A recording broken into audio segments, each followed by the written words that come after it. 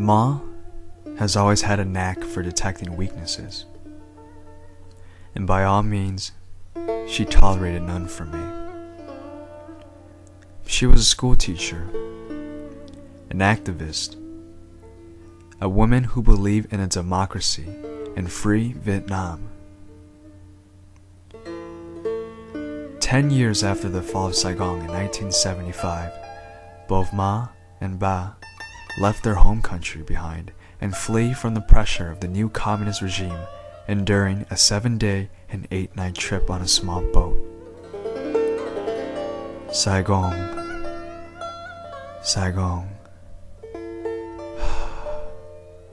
Saigon. It was a battle of physical, mental, as well as spiritual resilience. Both have already accepted the fact that yes, their chance of dying at sea was extremely high, but they were willing to risk it all in order to build a better future. Mình là người nước biển, she would proudly say. A story so familiar that it induces imageries of saline droplets trickling along the hopeful faces of 51 Vietnamese passengers. Family heirlooms were exchanged. Loved ones were left behind. Properties were bartered. All the sacrifices that my parents made in order to establish a better life.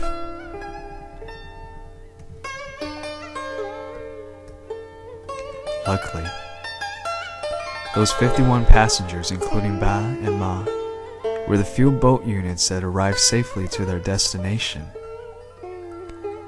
Both live in a refugee camp located in Pulau Galang, Indonesia, where I was born and raised for the first few months of my life.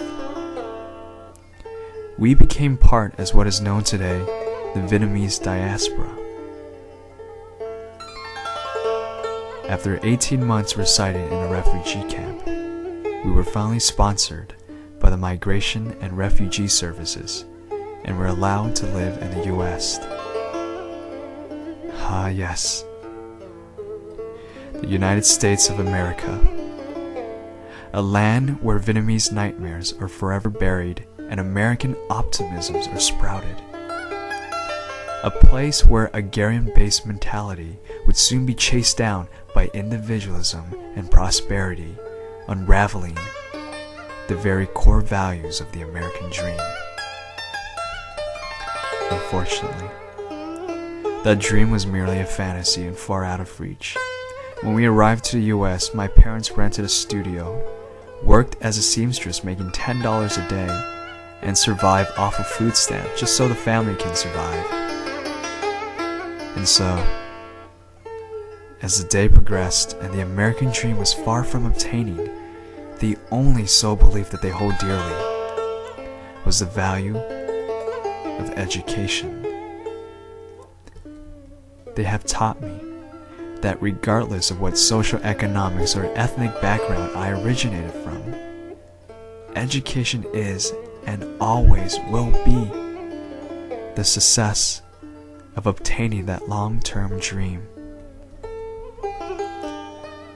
Có cầm mai sắc, có ngài nên kim, Ma would always say, which translates as, the hard labor of sharpening a piece of iron will one day turn into a well-defined piece of metal.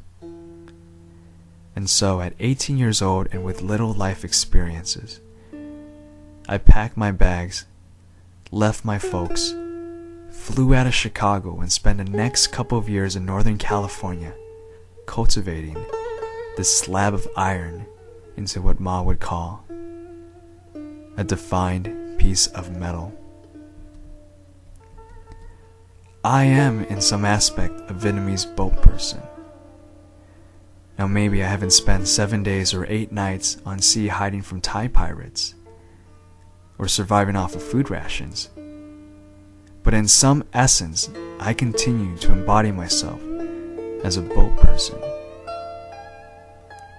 Plunged, thrust, and seasick by oscillating waves of hardships, I always continue to anchor my determination of coming out of that storm of life alive.